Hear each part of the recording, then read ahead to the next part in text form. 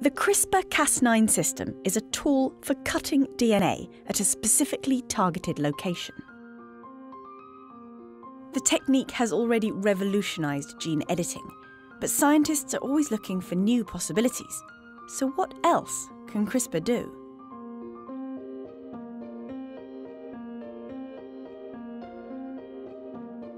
Since being discovered in a bacterial immune system, CRISPR-Cas9 has been adapted into a powerful tool for genomic research.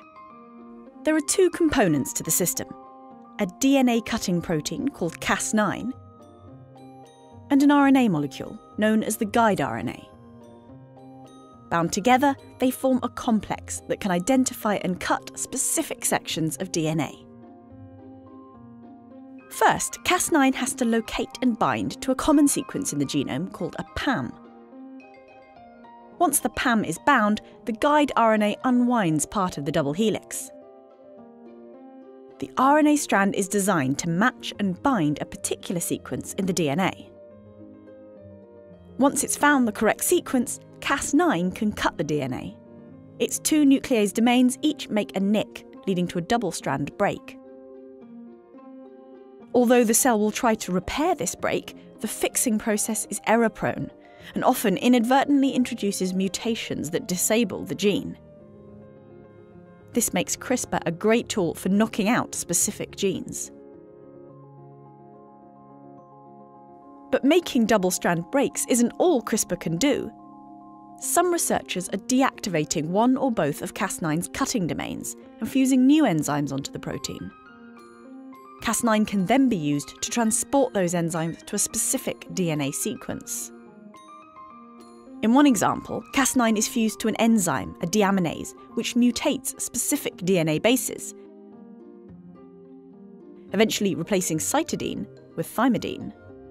This kind of precise gene editing means you could turn a disease-causing mutation into a healthy version of the gene, or introduce a stop codon at a specific place. But it's not all about gene editing. Several labs have been working on ways to use CRISPR to promote gene transcription. They do this by deactivating Cas9 completely, so it can no longer cut DNA.